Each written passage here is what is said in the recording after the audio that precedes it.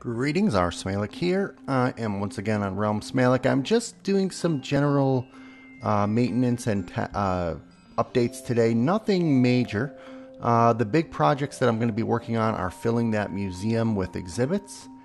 And since I moved the doghouse out of the pool behind me there, I'm going to be moving I'm going to be redoing the entranceway to the pool, I think. And I'm going to be probably making it like a bathhouse. I thought I could see my face when I was flying, but I guess not. Oh, so anyway, what I'm going to do today is I'm going to check the hot potato, and I am thinking about starting a new round of flag capture. So check the announcement board up in the announcement room if you're on the server, if there's a new round. It looks like Boonaboy is working on his next portion of his border control puzzle, but these exclamation marks mean don't look at this yet because it's not ready. I kind of wish you would get everything ready and then put the quest starter in instead of just leaving it there for days and days, but whatever. Let's see if there's any new shops or anything in Chinatown. There is. Bob's Shop. Don't hurt Bob.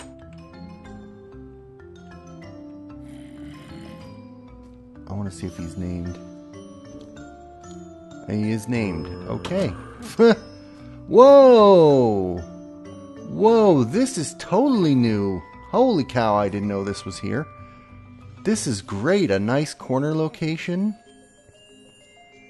What is this? Another hex shop? Hey, don't try to take my clothes. I'm a person. Can I help you find anything special? Hex bucks only. Oh. Oh, look at these dressing rooms. Wait, are these dressing rooms or are these pay by the hour bedrooms? Oh, you can automatically try stuff on? Oh, that's cool. That's funny. I broke it because I was wearing something. I didn't know that happened. There's a stripper pole. Oh my gosh, this is funny. Oh. Where can I put stuff back? I love those dudes up there. Very nice. Very nice. Here, we'll put some of these back. I just don't know what this shop is called. Maybe it's not open for business, although I think he would have blocked it off. Very nicely done, Faum. Excellent. Wait, maybe if I mouse over, sometimes he puts an item frame. Nope. Don't know what this shop is called, but that's perfect. It's up here in the upscale district. Excellent. And then we'll go down to the low rent district. See if any have been added down here. I somehow doubt it. I always forget that I put that there. The available shop. So there's only one left in the low rent district. And now let's go check for potato. And then I'm going to have to switch characters to give the prize, but we can go ahead and look at it this way. Today, by the way, is the 21st of April. And I have no idea who might have the potato. Let's see. Oh, actually, I do have an idea of who has the potato. I just remembered. Yep. Baker Bell. She just went out on vacation after this was already placed. So Baker Bell's going to be the loser. And let's see who won. I gave it to Technoscribe. Technoscribe gave it to Baker Bell 3 days ago. So Technoscribe is the winner. Alright, let me put this back in here until I go get the prizes. And then we will hide it again. Alright, so for the loser, we have a wet sponge to dampen those hot potato-y hands. And for the winner, we have an enchantment book. This is Frostwalker 2. So hot fingers and cold feet. Congrats, Technoscribe. Welcome once again to the server. I'm going to go ahead and blank this out. And we're going to do April 21st. RealmSmalec will give it to somebody who shall remain a mystery till they find it in their mailbox. Ah, here's something I haven't noticed before. Orchids by the order. Amazingly enough, I literally just came out of my house because I needed to get a blue orchid, and I was about to go over to spawn. So I would say that coincidence is pretty cosmic, actually. That's, wow, nice. All right, and Capture the Flag round 3 is now active. Just a reminder, you are looking for flags similar to this, but they're going to have black. So this is a black flag with a metal pole on a white background. You're looking for black backgrounds with colored flags, colored triangles. There are 14 of them hidden around the realm. There's a good number of them kind of within what I consider the spawn town. Then there's some outliers. And they are all on man-placed blocks. So none of them are like just out in the random wilderness on a tree. They're all on something that we've built. There are 14 flags, and this round, the way that you turn them in, you find it, you break it off of whatever it's on. Don't break the blocks, just break the flag.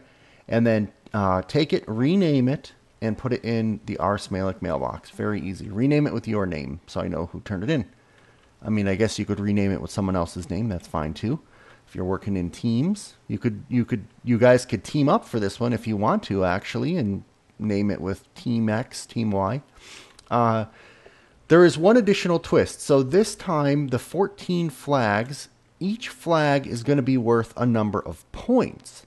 And the points are based on the color values of wool and other blocks. So for example, orange wool, if you can see the word orange wool in the tooltip, and then it says in parentheses #0035, that's block number 35, the data value is 1.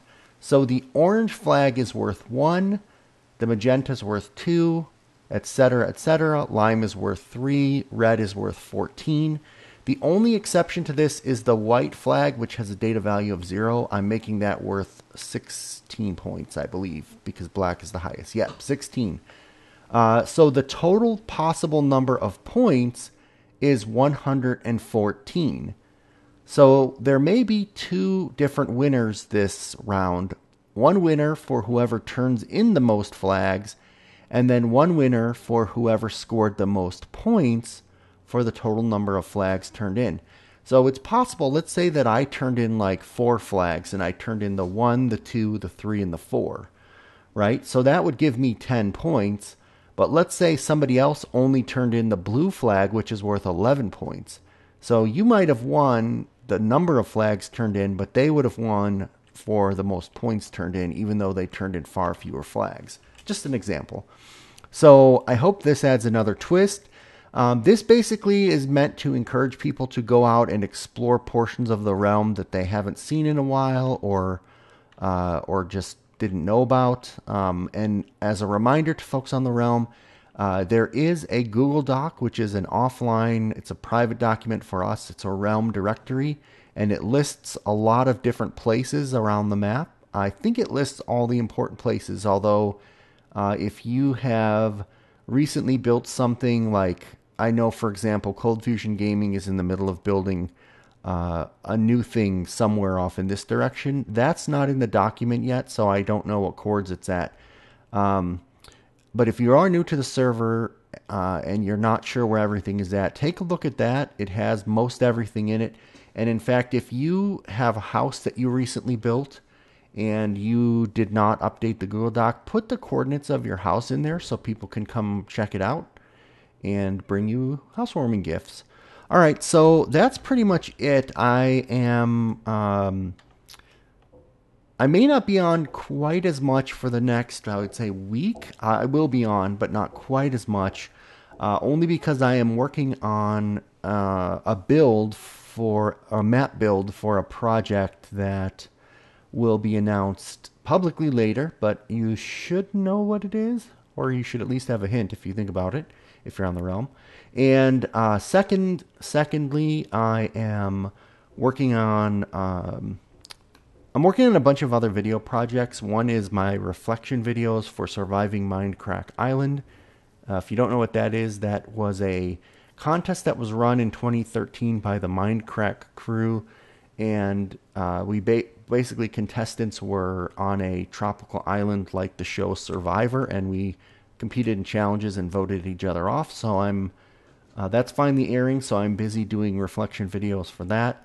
I'm also playing a PC game, an old 2005 PC game called Lost Via Domus. I love Lost. It's interesting. Not the best game, but it's somewhat entertaining to see me react to it, maybe. And then I am... sorry, something caught my eye, and I couldn't remember what it was, but it's one of the puzzle things from Hawkminer. I forgot what it's called. Not Los Oscuros. Anyway, and I'm also doing the Lost Rewatch, or previously on Lost podcast with Felonious Wizard on my channel. And something else that now I've forgotten. So yeah, I've got a couple other projects I just need to get a little bit ahead on, and then I'll be back on the Realm. You can, if you don't see me and you're dying to talk to me about a museum exhibit, just shoot me an email, or you can Skype me a message. Otherwise, I will try to get on. And then, as I said, I'm going to probably next be working on the pool, just crisping up the entryway to the pool, building maybe a male and female locker rooms where the doghouse used to be. So that's it for an update video. I am aware of a couple other projects going on the Realm, but I may save that for next time. So if you have something, if you do have something new that you want people to be aware of, also remember, actually new people might not even really be aware of this. I haven't shown this in a while. I should show this. So in the town hall, if you go down to the middle level,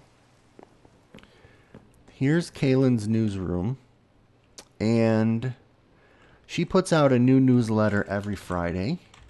I'm going to go into S so I don't break her item frames here. They're quite extensive. They're colorful. They talk about what's new. There's an Ask Ron section. And then there's usually like some locations that she picks out to, and then she talks about riddles. Very cool. So if you want to submit stories, you can leave them here, or you can let her know, like in Skype or whatever. Here's the Ask Ron question book. She takes these, collates them. I answer them offline. And then she has new riddles every Tuesday. So let's see what the current riddle is. Riddle 19. I am in heaven, but not in hell. I am in the devil, but not in God. I'm in the river, but not in the sea. Oh, that's tricky. I'm thinking a bed, a riverbed, or a mouth of a river. But I don't understand this part. In a devil. Heaven has gates.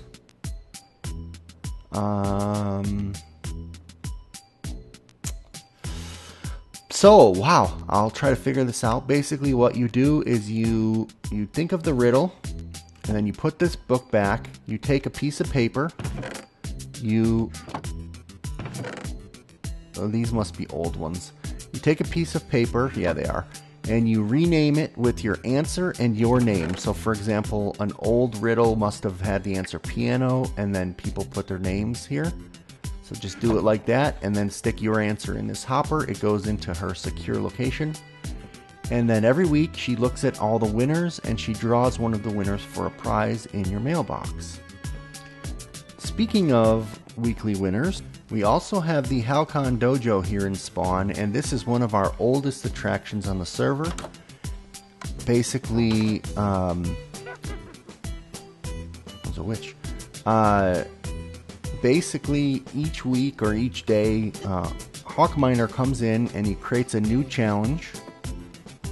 And if you beat the challenge, which This one looks like kind of a parkourish challenge. Oh, it requires a friend. Oh, cool. I've never seen one like that.